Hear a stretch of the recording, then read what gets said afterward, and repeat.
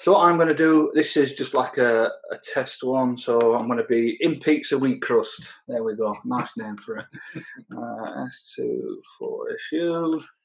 I'm just going to place a quick order with in pizza wheat crust. What are we having? We'll have loads of test items. Continue. Yeah. This is from their website. Yeah. Is this live on? I don't think this is live on our website, is it? At the moment. I don't know. Let me have a quick look. Yeah. Was it in pizza wheat crust? Pizza wheat crust. So we've got one in kitchen already. If you can hear that noise now. Yeah, it's quite annoying. It's good. Yeah, so as I click to other areas, it's just going to remind me saying, look, you've still got something in the other area, kid, start doing it. But if I was just to leave it like that, every minute it will refresh itself.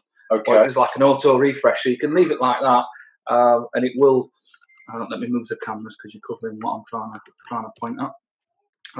So yeah, you can see along here what it's showing: the customer, order numbers, names, all this kind of good stuff.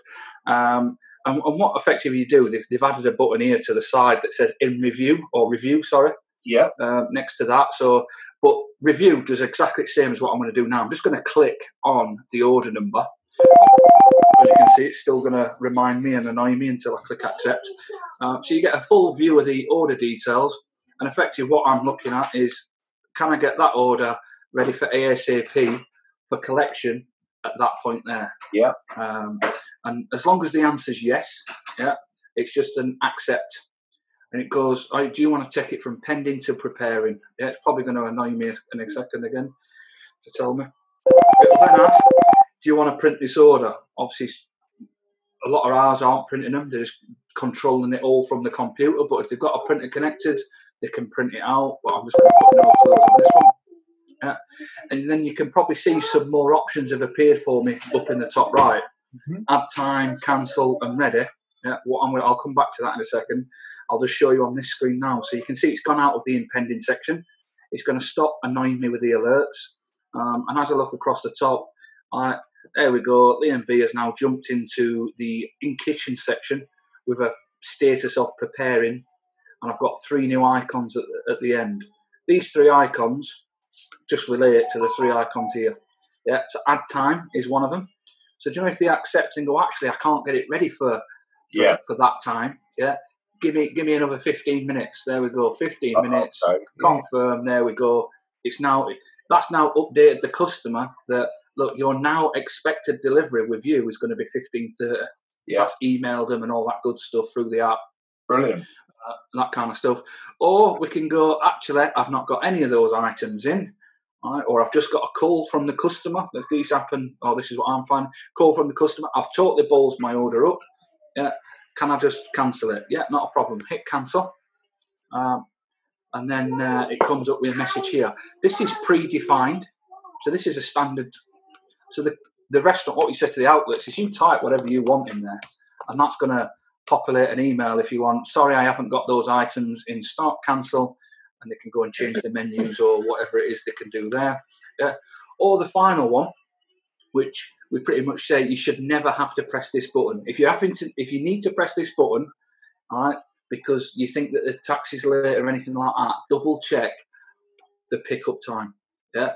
Don't prepare tomorrow's food today, which some of them are doing. Yeah. Just they're accepting pre-orders.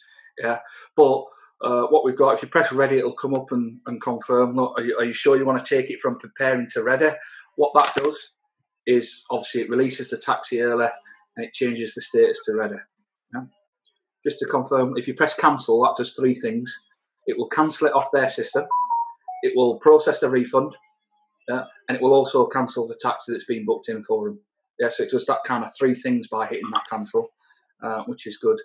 Because this is test, I'm going to press ready. Obviously, like I say, you want to try and set to them. You don't need to. It will automatically go from in kitchen to the ready section. And there we go. Mine's now gone. Pickup booked. That means if you look there, it's updated the pickup time to pretty much now. In the next 10 minutes, the driver's going to be on the way to them. If I look at them statuses now, as you can see, I've lost some statuses or some buttons. Yeah, I've got cancel, I've got complete. It won't actually allow you guys to press complete. That will automatically do it when the taxi status is sent back upon completion. If you do get any stuck or anything like that, we can solve that within seconds for you. But what about if sorry, Liam, if you took on something out briefly, I think we've got it's like a 1 day advancement. So if someone just said, not that it will happen, but I want a pizza at 2:00 tomorrow, bang, where's the setting for the next day on there? I'm just trying to see where it is. What, so you can see next day or what? So yeah, so if someone pays for a pizza but they want it at 2:00 tomorrow, so they ain't got to think about it, is it like a preformed? So when they order it, it'll tell you. It tells the what I'll do. I think this will let me order for one for tomorrow, so you can see the difference from ASAP. I don't want to put random postcodes in, but in pizza we crust we are, aren't we? So when they're selecting their pickup times. Oh, I'll see. Yes. So this is when the customer's ordering. They can, and when that comes through to the restaurant, it's quite clear across the top. I'll do the same again, just so you can see. Got a bit carried away there with my orders. Good job it's not real, or is it real? I'm a bugger for putting it on the live system. So, but no. So if I jump over to our annoying thing, see now there it's gone pick up tomorrow. Yes. Yeah, it's gone. It's in 1 day, just to try and make it a bit more clearer to them. Yeah. We've gone one step further from this. It's then got a big warning across the top to say it's not today, it's tomorrow. Yeah. And I think the latest update we put this week or in the next couple of weeks is even more clearer. That, you know, if they try and press the ready button too early, it jumps out the screen, slaps them in the face and says, look, this is for tomorrow. Yeah. So we're making it crystal clear to them that the difference between it's today booking or tomorrow booking, if I accept that again, so you can see it transition from pending. If I go into the in kitchen, again, look, we can see it's green or red, sorry, it's in. Well, that's a day late, sorry.